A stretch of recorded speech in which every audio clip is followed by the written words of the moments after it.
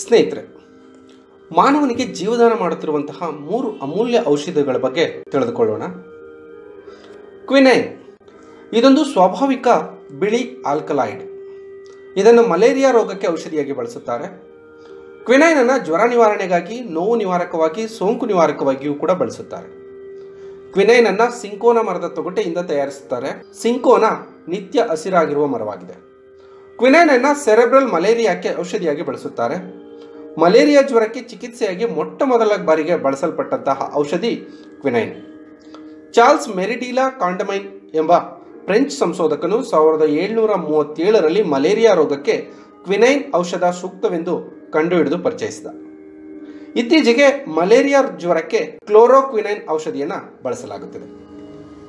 Penicillin ಇದೊಂದು antibiotic ಆಗಿ ಬಳಸುತ್ತಾರೆ. ಪೆನ್ಸಿಲಿನ್ ಅನ್ನು ಪೆನ್ಸಿಲಿನ್ ನೋಟೆಟಮ್ ಎಂಬ ಶಿಲೀಂಧ್ರದಿಂದ ಉತ್ಪಾದಿಸುತ್ತಾರೆ. ಈ ಔಷಧಿಯನ್ನು ಸ್ಕಾಟಿಷ್ ದೇಶದ ಅಲೆಕ್ಸಾಂಡರ್ ಫ್ಲೆಮಿಂಗ್ ಹಾಗೂ ಬ್ರಿಟನ್ನ ಅರ್ನೆಸ್ಟ್ ಬೋರಿಸ್ ಚೈನ್ ಎಂಬುವರು ಪೆನ್ಸಿಲಿನ್ ನೋಟೆಟಮ್ ನಿಂದ ಪೆನ್ಸಿಲಿನ್ ಎಂಬ ಔಷಧಿಯನ್ನು ಉತ್ಪಾದಿಸುವುದನ್ನು ಜಗತ್ತಿಗೆ ಪರಿಚಯಿಸಿದರು. ಪೆನ್ಸಿಲಿನ್ ಎಂಬ ರೋಗ ನಿರೋಧಕ ಗುಣವಿರುವ ಜೀವನಾಶಕ ಅಥವಾ ಆಂಟಿಬಯೋಟಿಕ್ ಅನ್ನು ಪತ್ತೆ ಹಚ್ಚಿದ್ದಕ್ಕಾಗಿ 1945ರಲ್ಲಿ ಫ್ಲೆಮಿಂಗ್ ಮತ್ತು ಅರ್ನೆಸ್ಟ್ ಬೋರಿಸ್ ಚೈನ್ ರವರಿಗೆ ವೈದ್ಯಕೀಯ ನೊಬೆಲ್ ಪ್ರಶಸ್ತಿಯನ್ನು ನೀಡಿ ಗೌರವಿಸಲಾಗಿದೆ.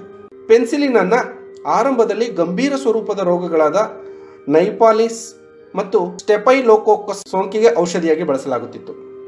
ಪೆನ್ಸಿಲಿನ್ ಅನ್ನು ಬ್ಯಾಕ್ಟೀರಿಯಾ ಸೋಂಕಿತ ರೋಗಗಳಿಗೆ ಬಳಸುತ್ತಾರೆ. ಶ್ವಾಸಕೋಶ, ಚರ್ಮ ಹಾಗೂ ಲೈಂಗಿಕ ರೋಗಗಳ ಚಿಕಿತ್ಸೆಗೂ ಬಳಸುತ್ತಿದ್ದಾರೆ. ಬೀಟಾ ಲ್ಯಾಕ್ಟಮ್ ಆಂಟಿಬಯೋಟಿಕ್ ಆಗಿ ಕೂಡ ಬಳಸುತ್ತಾರೆ. ಇನ್ಸುಲಿನ್ ಇದೊಂದು ಮೇದೋಜಿರಕ ಗ್ರಂಥಿಯಲ್ಲಿರುವ ಲಾಂಗರೆನ್ಸ್ ದೀಪಕಲ್ಪದಲ್ಲಿನ ಬೀಟಾ ಕೋಶಗಳಲ್ಲಿ ಉತ್ಪತ್ತಿಯಾಗುವ ಹಾರ್ಮೋನ್ ಆಗಿದೆ. ಇನ್ಸುಲಿನ್ ರಕ್ತದಲ್ಲಿ ಗ್ಲೂಕೋಸ್ ಮಟ್ಟವನ್ನು ನಿಯಂತ್ರಿಸುತ್ತದೆ. ಇನ್ಸುಲಿನ್ ಎಂಬ ಪೆಪ್ಟೈಡ್ ಹಾರ್ಮೋನ್ 51 ಅಮೈನೋ ಆಮ್ಲವನ್ನು ಒಳಗೊಂಡಿದೆ. ಇದರ ಉತ್ಪಾದನೆಯು ಮೇದೋಜಿರಕದಲ್ಲಿ ಕಡಿಮೆಯಾದರೆ ರಕ್ತದಲ್ಲಿ ಸಕ್ಕರೆಯ ಮಟ್ಟ ಹೆಚ್ಚಾಗುತ್ತದೆ. ಇಂತಹ ರೋಗವನ್ನೇ ಮಧುಮೇಹ ಅಥವಾ ಡಯಾಬಿಟಿಸ್ ಅಥವಾ ಸಿಹಿ ಮೂತ್ರ ರೋಗ ಎನ್ನುವರು. ರಕ್ತದಲ್ಲಿ ಹೆಚ್ಚಾದ ಗ್ಲೂಕೋಸ್ ಮೂತ್ರದ ಮೂಲಕ ಹೊರಹಾಕುತ್ತಾರೆ. ಆದ್ದರಿಂದ ಸಿಹಿ ಮೂತ್ರ ರೋಗ ಇರುವವರು ಪದೇ ಪದೇ ಮೂತ್ರ ವಿಸರ್ಜನೆ ಮಾಡುತ್ತಾರೆ, ಹೆಚ್ಚು ಬೆವರುತ್ತಾರೆ, ಆಯಾಸ ಹೊಂದುತ್ತಾರೆ. ಇನ್ಸುಲಿನ್ ಉತ್ಪಾದನೆ ಕಡಿಮೆಯಾದವರು ಕೃತಕವಾಗಿ ಇನ್ಸುಲಿನ್ ಅನ್ನು ಚುಚ್ಚುಮದ್ದಿನ ಮೂಲಕ ಪಡೆಯುತ್ತಾರೆ. ಇಂತಹ ಕೃತಕ ಇನ್ಸುಲಿನ್ ಅನ್ನು ದನದ ಮೇದೋಜಿರಕದಿಂದ ತಯಾರಿಸುತ್ತಾರೆ. ಇತ್ತೀಚೆಗೆ ಕಡಿಮೆ ಖರ್ಚಿನಲ್ಲಿ ಇನ್ಸುಲಿನ್ ತಯಾರಿಸಲು ಸಹ ಸಪ್ಪವು ಅಥವಾ ಸ್ಯಾಫ್ ಫ್ಲವರ್ ಅನ್ನು ಬಳಸುತ್ತಾರೆ. ಇತರೆ ಔಷಧಿಯಂತೆ ಇನ್ಸುಲಿನ್ ಅನ್ನು ಬಾಯಿ ಮೂಲಕ ತೆಗೆದುಕೊಳ್ಳುವಂತಿಲ್ಲ. ಇದನ್ನು ಸಿರಿಂಜ್, ಸೂಜಿ, ಇನ್ಸುಲಿನ್ ಪೆನ್ ಬಳಸಿ ಇಂಜೆಕ್ಷನ್ ವಿಧಾನದಲ್ಲಿ ತೆಗೆದುಕೊಳ್ಳಬೇಕು. ಇನ್ಸುಲಿನ್ ಚಿಕಿತ್ಸೆಯನ್ನು ಬೋಂಟಿಂಗ್ ಎಂಬ ಕೆನಡಾ ವಿಜ್ಞಾನಿ ಕಂಡುಹಿಡಿದನು. ಇನ್ಸುಲಿನ್ ಅನ್ನು ಪತ್ತೆ ಹಚ್ಚಿದ್ದಕ್ಕಾಗಿ ಬೋಂಟಿಂಗ್ ಮತ್ತು ಜಾನ್ ಜೇಮ್ಸ್ ರಿಚರ್ಡ್ ಮೆಕ್ಲೆಂಡ್ ರವರಿಗೆ 1923ರಲ್ಲಿ ವೈದ್ಯಕೀಯ ನೊಬೆಲ್ ಪ್ರಶಸ್ತಿಯನ್ನು ನೀಡಲಾಯಿತು.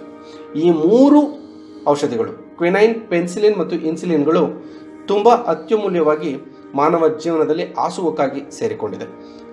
ಇಂತಹ ಅತ್ಯಮೂಲ್ಯವಾದ ಸ್ಪರ್ಧಾತ್ಮಕ ಪರೀಕ್ಷೆಗಳಿಗೆ ಬೇಕೇ ಬೇಕಾದಂತಹ ಹಲವಾರು ಮಾಹಿತಿಗಳಿಗಾಗಿ ನಮ್ಮ ಚಾನಲನ್ನು ಸಬ್ಸ್ಕ್ರೈಬ್ ಮಾಡಿ. ಧನ್ಯವಾದಗಳು.